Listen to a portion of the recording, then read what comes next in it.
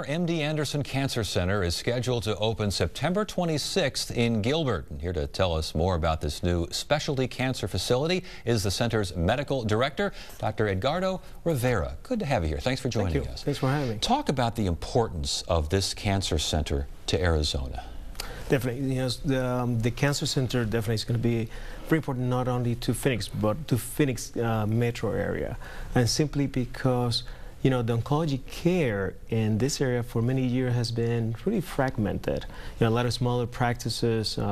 There's never been really a truly standalone cancer center. So bringing Banner and MD Anderson together really brings an expertise that was never here before. Is it unusual for experts in one particular field of care to merge, to have a partnership, a deal, if you will, with a more broader care service? Is this kind of marriage unusual? It's happened before. I think this is the first time this is happening here. I mean, you're bringing Banner Health, which is a major giant in this area when it comes to healthcare.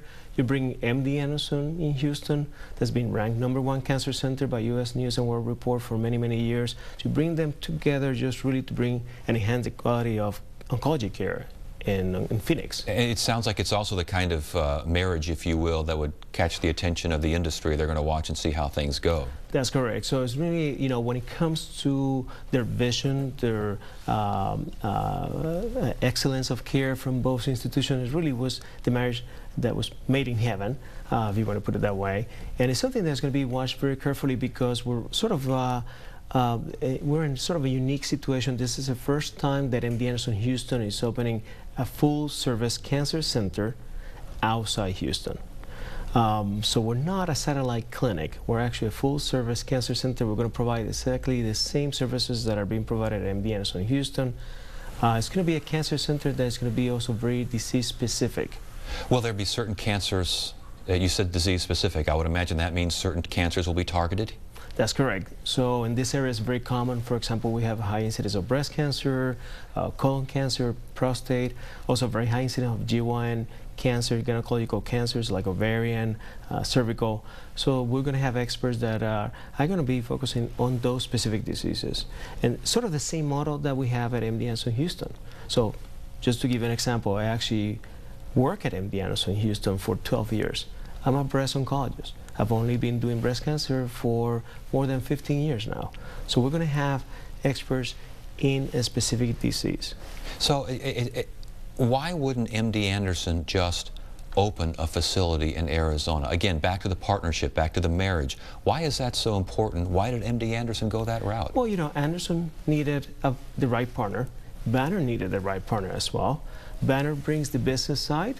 MD Anderson brings the clinical expertise and really the experience in oncology care. Banner has never had a standalone outpatient cancer facility, so it really made sense to partner with, in this case, the right partner. So we looked around for some time. We felt that MD Anderson was actually the right partner simply because of prestige and the reputation that they've had. Impact on healthcare costs, impact on healthcare reform, these kinds of things. What does a partnership like this hold for the future? Oh, it's really, I would think that we will probably see more of this type of partnerships in the future, not necessarily with MD Anderson or necessarily with Banner, but other institutions, simply because we have, in this case, you have Banner that is, again, bringing the business side. And as you know, there's been quite a lot of changes in healthcare, and there are going to be more changes.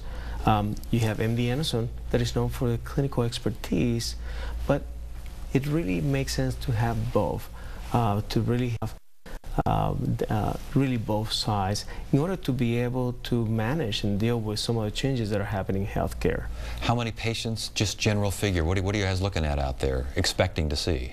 Oh, we're actually expecting that the projections will tell us that really we're going to be seeing approximately about 25% of all the oncology care in this area. Does that suggest 25%. Expansion plans then? Yeah, so right now we're opening phase 1, which is an outpatient facility that is about 133,000 square feet. But we actually have room to expand up to approximately 450,000 square feet. We're in the Banner Gateway campus. So there's quite a lot of room to grow. And it looks like it's like a very modern-looking facility. Obviously, in terms of the economy, someone's going to have to build that. You got some jobs there, and once it's built, you will have development. I would imagine commercial, retail, hotels, the whole 9 yards. So that's correct. So there's a major economic impact that's been made in specifically the East Valley. We have about 250 employees that we have already hired. We're going to serve about approximately 50 physicians. So it's going to make a major impact in that area simply because of the type of job and professional that we're bringing. But also that will really, it's a domino effect. You know, as we grow, we're going to see probably a growth in terms of retail, the hotel industry, etc. All right, very good. Well, it sounds like quite the project, and it sounds like you're ready to hit the ground running. So it's good to have you here. Thank you so much. Thank you for joining us. Thank you.